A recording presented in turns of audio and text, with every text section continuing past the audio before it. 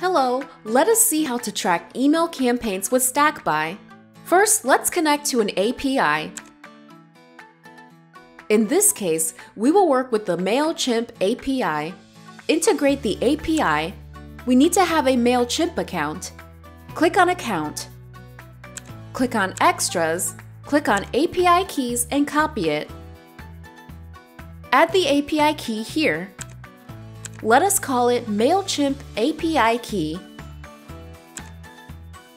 Here we already have created a stack for the email campaigns. Let us say it is to manage our email newsletters. We have added what newsletter it is, what is the goal of each campaign, what segment it is connected to, product, thought leadership, and blog, whether it is being reviewed, who is the lead, what is the launch date, and what is the status of the campaign through an option drop-down.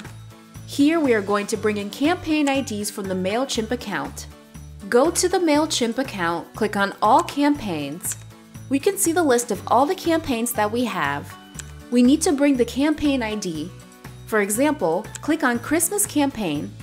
We have already downloaded the extension of MailChimp Get Campaign ID.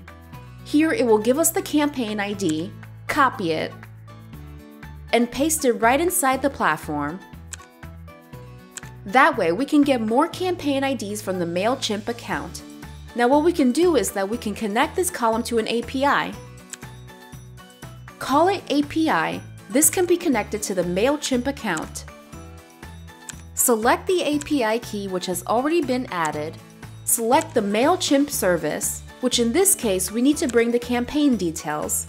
And in the ID column for reference, select the ID which we just added before. Apply. This brings all the information from API.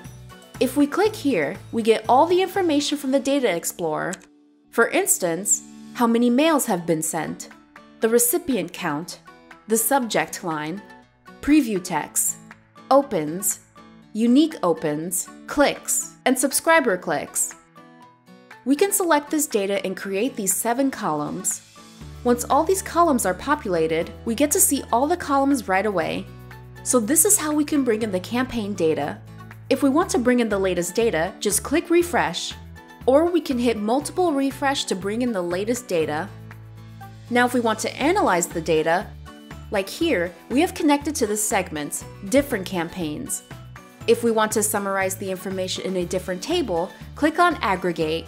In order to see the total number of emails that have been sent, aggregate, campaigns, emails sent. We want the sum of it, and show it in integer form. This gives us the total sent. Same way if we want the clicks. Aggregation, clicks, sum, integer form. That way we can quickly analyze the emails by the segments that we have through link and aggregation. We can also view the whole campaign in a pipeline format, where we can drag in, drop in information by customizing these cards. Just drag and drop across the different stages that we have, or even see it in a calendar view. We have already created the campaign schedule. We can color code these records based on the status that we have.